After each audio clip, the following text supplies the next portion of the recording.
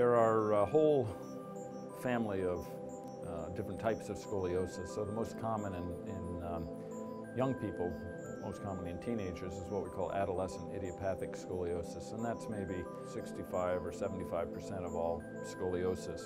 And then the next type is what we call neuromuscular scoliosis, and those are all of the curves in the spine caused by being paralyzed or having some neurologic deficit, malignancy or paraplegia, or even some what we call syndromic neurologic deficiencies.